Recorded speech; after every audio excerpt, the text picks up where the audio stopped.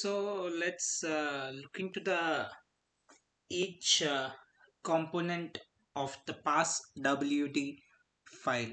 So for that, what will we do? We'll type cat of passwd file and then pipeline, then grep, and I'll take Charan as a user.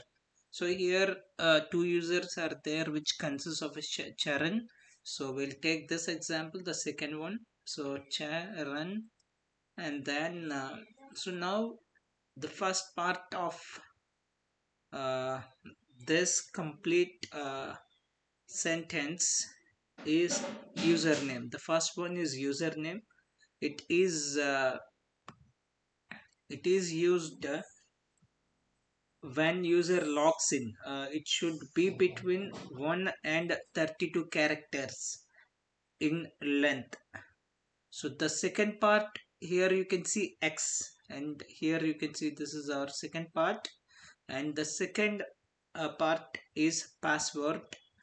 An X character indicates that encrypted password is stored in some other file, that's shadow file. So let's just look into that file once. Shadow file, that is also in etc directory only. So please note that you need to use the passwd command to compute the hash of a password typed at the CLI, or to store or update the hash of the password in etc and cdc and shadow file. Cat shadow sorry shadow file, it's cat shadow. Let's see, this is what the encrypted password for Charan. Even I forgot what's this password, I do not know. So this is what the encrypted password for this guy, and for Surya Charan this is something else. Okay, so that's how it works. So let's clear it off, and then we'll get back to the previous one. Yes, this is what we are looking for, and we'll look into we'll move on to the third part of this, that is user id. The third part, user id, that is 1002 is our user id for Charan. And each it's also called as a uid. Each user must be assigned a user id, that's uid. Uid 0 is reserved for root, and UIDs 1 to 99 are reserved for other predefined accounts. Further, UID from 100 to 999 are reserved by system for administrative and system accounts groups. So let me demonstrate that again. So cat and then passwd. Okay, there are a lot of passwd. Okay, so here if you look into this, all the files, there are different users, not one, there are plenty of users, and it begins with the 0 user id. So 0 user id is for root user, you can clearly see. This is what 0 user id. 0 user id is for the root user, and 1 user id, this is for daemon. And then bin binary files will take 2, and system will take 3, and sync will take 4, and games and lot of other will take 4. So these are 0 to 99. Whereas if you and docker and these system administrative or system related software will take see UIDD TSS 106, they have taken other number. And Surya Charantesa, this is another user. He took 100 and Charan has taken 1, and test is another user, he has taken 1001 and Charan has taken 1002. So this is how user IDs are assigned. Basically 0 1 to 9 are reserved for the predefined accounts, and 100 to 99 are specifically for system administrative or accounts and groups related work, and more than 1000 is what a normal user we get it. So let's clear it again and get back to the work. Okay, so now for the is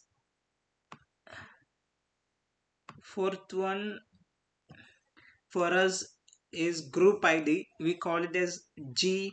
The primary group ID stored in group file. So let's look into that group file also. So cat and then group. Okay. Okay, this is what our group files. You can see here whatever the groups that this distribution consists of, all group and then their group IDs are given. Docker, we have Docker group ID, that's 1001, and Charan 1003, test 1002, and admin 117. These are different group IDs that we have. And then the fifth one what we have is user ID info. So here we have user ID, fifth one, user ID info or GCOS. The comment field, it allows you to add extra information about the user, such as user's full name, phone number, etc. This field used by a finger command. And the next one what we have is, after fifth one what we have is, uh, this is some information. This is a single field. This is some information about this user, and after that what we have is home directory. Home directory, the absolute path from here to here, the absolute path to the directory the user will be in when they log in. That's what is given there. If this directory does not exist, then user directory becomes a root one. Okay, and the last one which is left is the seventh one, that is command or shell. So command or shell, that's the directory of the command or shell. The last one, the seventh part, is the absolute path of a command or shell. That's /bin /bash. Typically this is a shell.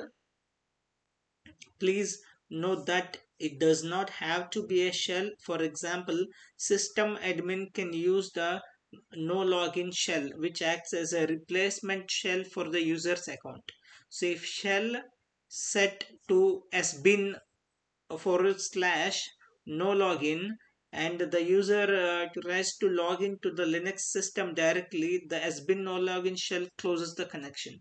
So these are the different components of the passwd file. So, and this is very much useful because it consists of a users and groups and as well as passwords. So we have looked into all of the information which is primarily necessary for system admins. So now, using the shell prompt, after you start a terminal emulation package or log into a Linux virtual console, you get access to the shell CLI prompt. The prompt is your gateway to the shell. So this is the place when you enter the shell commands. This is the place where you enter the shell commands. Now, the default prompt symbol for the bash shell is the dollar sign. This symbol indicates that the shell is waiting for you to enter text. Different Linux distributions use different uh, different symbols, use different formats for the prompt. On this Ubuntu Linux system, the shell prompt looks like the following way. So the dollar symbol, and on the CentOS Linux system, it completely looks like the following way.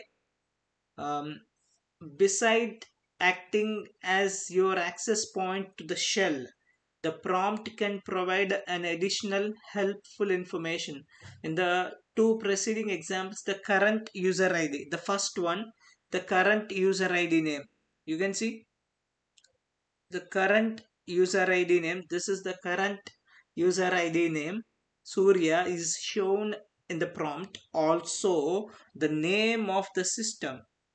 The name of the system is also shown as a Ubuntu 01.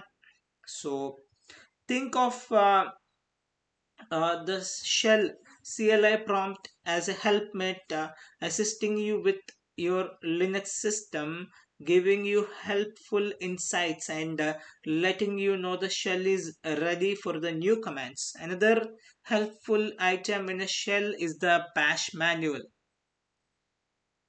So before going to the bash manual, I would like to demonstrate the shell prompt. I would like to shell prompt in Ubuntu as well as CentOS. What is the difference between the Ubuntu and then CentOS? For that, you just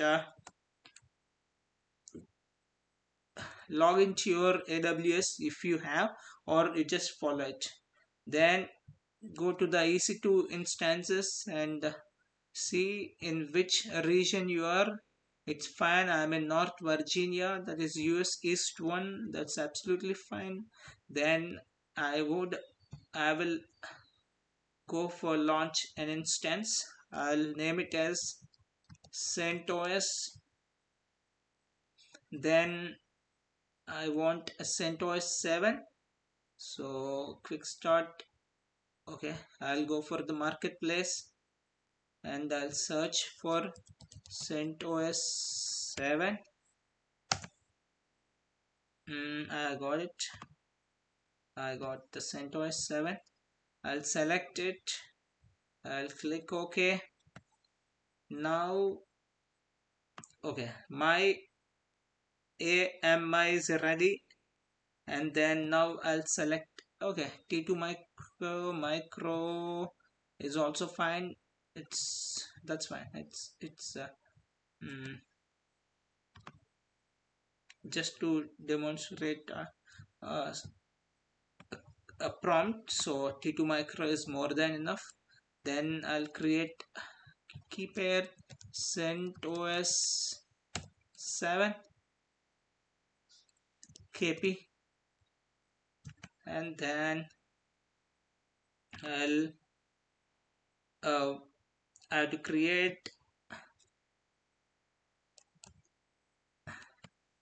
security group.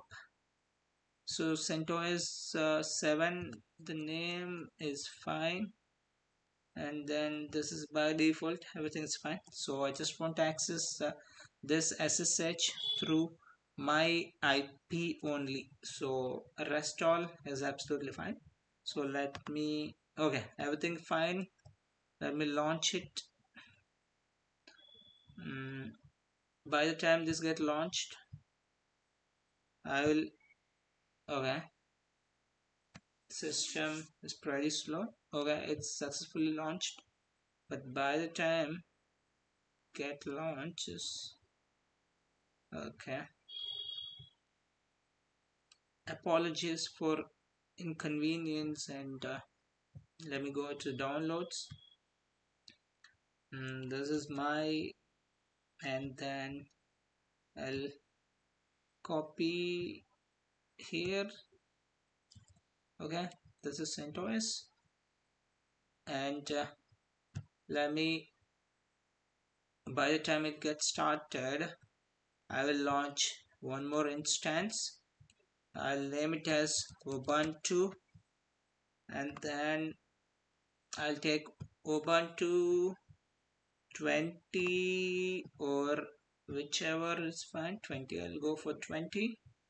Ubuntu 20 LTS, and rest all fine. T2 micro is also okay. Let me create a new key pair, that is okay, ubuntu kp. That's fine, fantastic. Let me create it. Then again I have to edit my security group. So here I'll give name ubuntu sg, and then uh, here also I'll change the name ubuntu sg, and from my IP I want to access this from my IP. Rest all fine. Let me launch it. So by the time I'll bring this into my folder, so where I can open.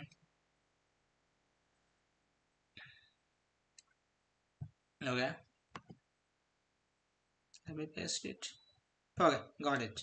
So now I think I both should be running. Yeah, so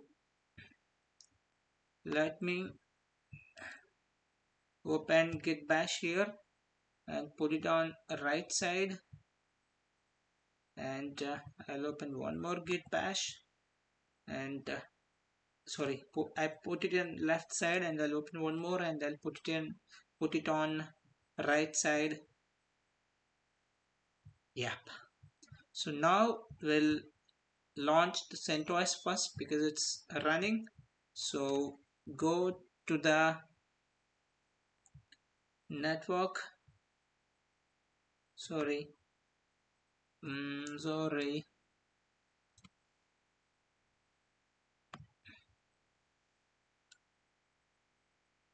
let's click on connect, and then SSH client.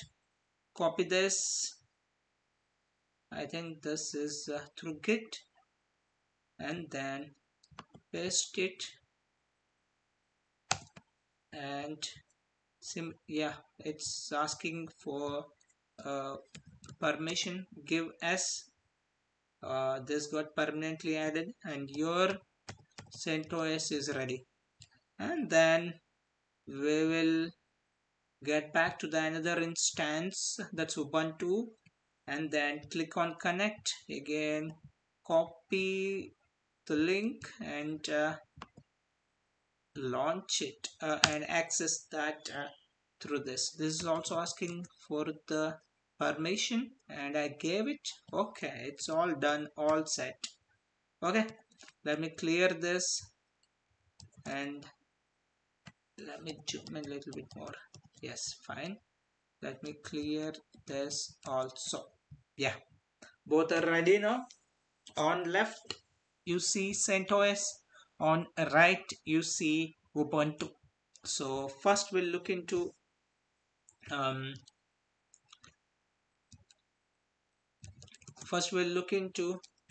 ubuntu. Sorry, first we'll look into CentOS, and then we'll look into ubuntu, and parallelly. So here, who am I? Who's the user? The user is CentOS. And here, who's the user? The user is ubuntu. So the first part is ubuntu, and then host. What we have is host. So this is the host name, and here this is the host name. Basically these are the IPs, these are the public IPs. So the public IP, sorry, private IP, the private IPs are the host names here. And then what we have, the important thing to be looked at is here this part, tilde, tilde or tilde, and then a square bracket, and then this dollar symbol. Dollar symbol is common for the both, and tilde is also common for the both. But whereas uh, this one has a colon, and then this one doesn't have a colon. And the difference is, you just compare the ubuntu and the centos. Centos has a square brackets, and then ubuntu does not have anything other than colon. And then the prompt dollar symbol is common for both. So now let's check. It's a centos, it's not the root user. So now it's a normal user. Now let's see what happens if we become the root user. So sudo I. So now it has become a root user. The dollar symbol has been changed into hash or pound symbol. Let's see here what happens. And again sudo and I. So again here also the dollar symbol has been changed into hash symbol or pound symbol. So that's what the main important I would like you to note down. So the first difference is it starts with the square brackets, and here there are no square brackets.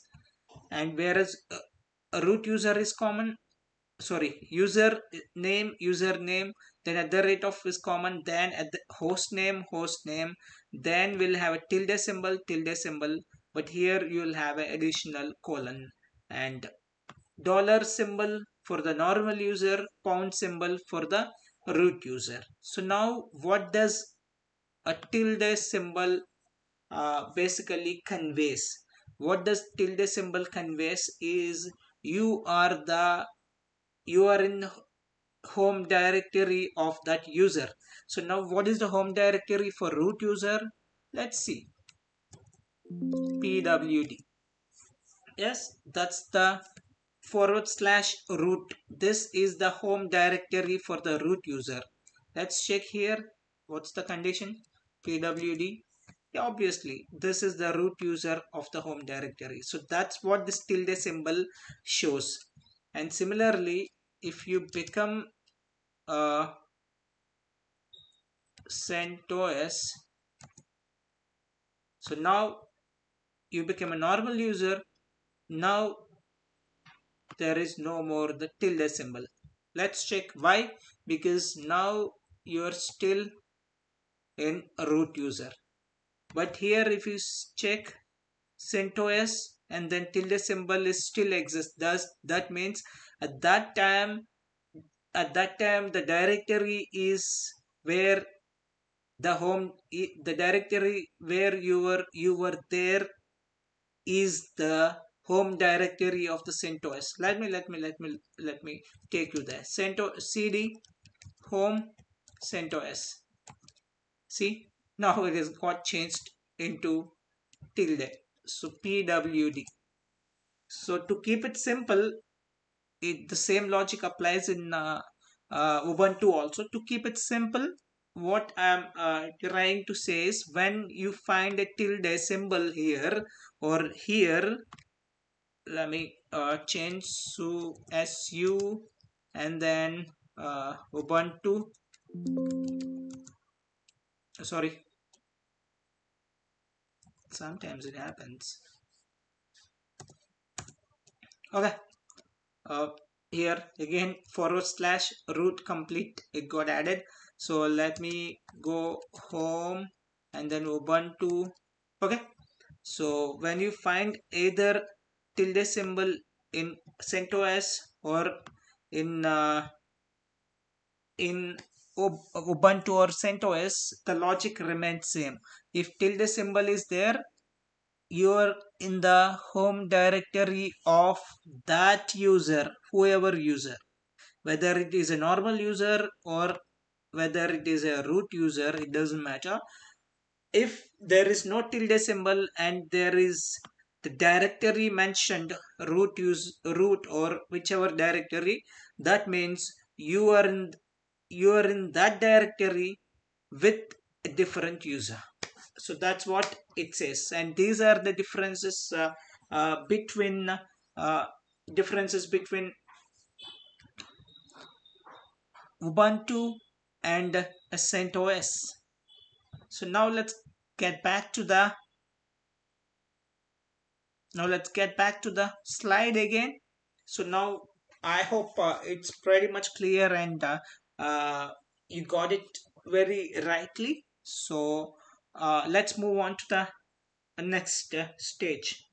So what we have next is interacting with bash manual. So you should become familiar with the manual because it's invaluable for working with commands, especially when you're trying to figure out what various command line parameters are. For example, if you take the first one, when I type man, so here I'm using just Windows sub. Oh, sorry, these are Linux. I'll go for the Ubuntu with the WSL. So I think this fonts are more than enough. So let me drag it up and then bring it. Yes. So when I type man and then man, so I got a detailed manual. So basically, it talks about how to interpret the commands and then options and then arguments, and this is a in detailed documentation where you can get to know how to use the commands and options and arguments. How can you leverage these different types of options which are attached to the commands? So it will have a huge benefit. So let's go through it uh, one by one. So first, whatever you find, that's it's a man. uh, you will whatever command that what we get is a command name, and then you will have a synopsis, basically syntax of the command. So normally how you will have is command and then command options and then arguments. So basically there are two types of command options. You can have either long options and then short options. And when you open, for example, any when you requested for the uh, manual for any command, so this is how it opens. First, it name of the command, and then it will give you a syntax, a synopsis or syntax of how you can use it, and then it will give you a description, a detailed description about that command. Then below that it will show you different options, and then it will also give you different examples, and then finally it will give you overview and defaults, and finally options, long options, short options, and it will close it with some manual pages. So this is how it works. To just get out uh, from this page, click Q. That's it. So now what will we do is uh, okay, just go through this. First we'll have a name. When you seek for an help from this man utility, so the following information it will throw out. First one is name. Name displays command name and a short description about that command. Synopsis shows command syntax. Configuration provides configuration information, and options describes command options. It could be a short option or long option, and description, a detailed description about that command, and environment describes environment variables used with it, and files defines files used by command, and a few examples at the end. So this is how a overview of seeking a help from man utility for Ubuntu, and for CentOS it could be a different way, but for here, for CentOS you just take up the system in a completely different way. There, it just okay, okay, it's gone. Let me check. Mm. So here, what we have to do is,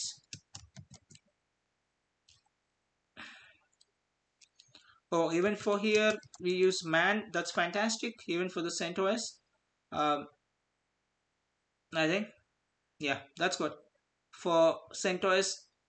But whereas some other distributions will take some other way, but here, man, we are discussing of the man because this is common for both the ways. So let's get into the uh, Ubuntu again, and then, for example, let me take ls. This is the famous one, most famous one. So the first one is name section. Here the short name, that is ls, the command name, and what the description, short description. Ls means list directory contents. That's what the ls command. And then a synopsis or a syntax, command syntax. First you write command name, then you mention options, then you mention argument. That's it. That's the simplest syntax. Then a detailed description. What is ls? What does it do? ls is list information about the files, the current directory by default. Sort entries alphabetically if none of, like, C option, F, T, U, V, S, U, X, nor long option such as double hyphen sort is specified. Now, mandatory arguments to long options are mandatory for short options. So now we have some examples. See, A is a short option, double hyphen all is a long option, and both does same function. Do not what is their function? Do not ignore entries starting with dot. That's what it do. And hyphen capital A or double hyphen almost hyphen or do not list implied dot and double dot. So if you give other and hyphen b, that's a that's a small option, that's a short option. There are different plenty of other options, out of which most widely used one is l l. I'll just find out. I found I. So here is L. L means L is a short option. Use a long listing format. Long listing format. So that's what. And R is another one which we use it recursive. Sorry, reverse. The smaller one we use, not the capital R. Reverse order while sorting. And then T is the another one based on sort by time, newest first, see the time. So we have seen all those things. Let's get into the any of the system if it is available. So this is basically uh, mm, I think let me zoom in. Let me zoom out. Okay, I think it's let me click Q. Okay. um, okay, still it's there. Let me check. ls is the base command, so nothing is done. So let me get into root. ls is the base command, so these are the information that's present in that. So if you just give ls, so this is how it shows. Then I will add one option, that is ls. I'll add l. So let's get the long list. That's the magic. No, it's not the magic. These are all written as a lower level language. These are all called, even this is called a utility, even ls is a utility. Though these are commands, these are utilities, and these are written with a lower level language, and these are all put it as a binary files in binary directories. Okay, so now let's add t. So this is how it works, and then r. So this is how it works, and when we use all together, that's it. This is how it works. So we have seen the clear distinction between the prompts of CentOS and then Ubuntu, and also we have seen how to seek the help from the Ubuntu or CentOS using man utility.